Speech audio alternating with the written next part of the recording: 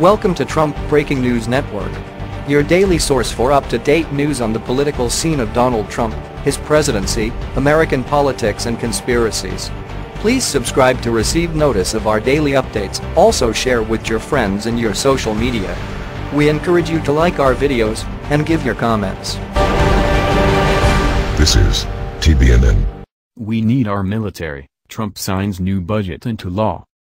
President Donald Trump signed into law Tuesday the 2018 National Defense Authorization Act, which authorizes a $700 billion military budget.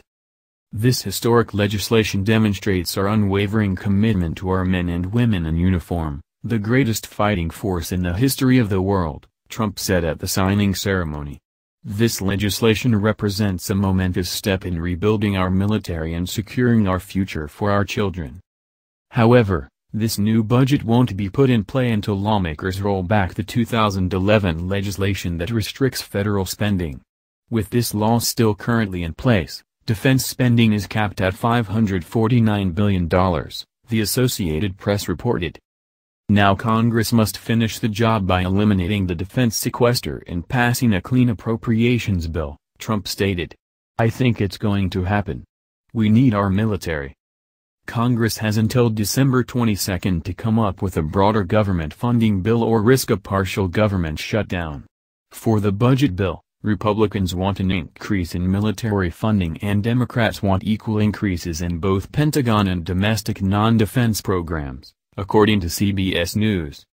In his speech, Trump asked the Democrats in Congress to drop their shutdown threats and send clean funding and a clean funding bill to my desk that fully funds our great military. Protecting our country should always be a bipartisan issue, just like today's legislation, he said. The NA also gives troops a 2.4% pay raise. At the signing ceremony, Trump took the time to address the two terror attacks that have hit New York City this year, pointing out that the first attacker came to America through the visa lottery and the other through chain migration. "The lottery system and chain migration, we're going to end them fast," he said. The 2018 defense bill allots $634 billion for basic defense funding, and the remaining $66 billion for overseas operations. The legislation authorizes the military to purchase 90 Lockheed Martin F-35 fighter jets and 14 Navy ships, according to the Washington Examiner.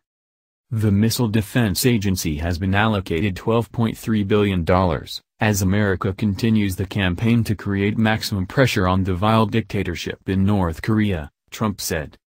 As well as an increased budget for the training of U.S. forces in Iraq and Syria. The new bill also blocks any attempt to move anyone held at the military prison at Guantanamo Bay, Cuba, to the U.S. This legislation will enhance our readiness, expand our modernize our forces, and help provide our service members with the tools that they need to fight and to win. "We will fight and win," Trump said. "But hopefully, with this, we won't have to fight because people will not be wanting to fight with us." What do you think? Scroll down to comment below. This has been the Trump Breaking News Network. Please subscribe and share to stay up to date on the latest news about our president. Be informed.